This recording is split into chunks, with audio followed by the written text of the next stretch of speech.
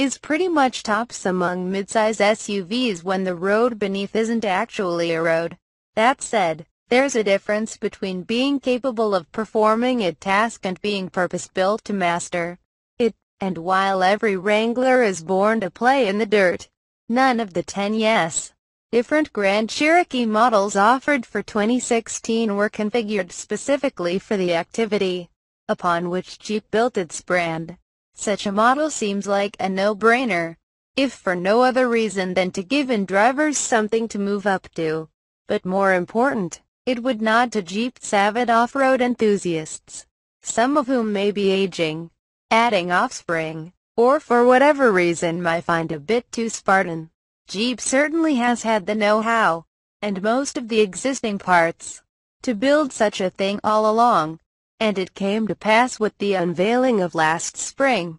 Now, we've tackled trails in one, drove it to our West Coast base, and conducted our instrumented testing.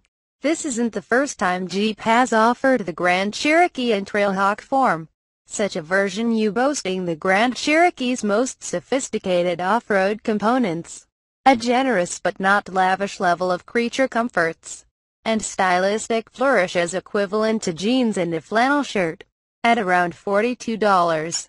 The 2013 price was reasonable enough that folks who spend their weekends in a tent by a campfire still might afford it, but the Trailhawk quietly disappeared when the facelifted 2014 model arrived.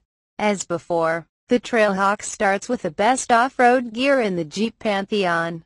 The Quadra-Drive 2 four-wheel drive system with its 2-speed transfer case and select terrain dial, along with an electronically controlled limited-slip rear differential, hill descent and ascent control, HDC,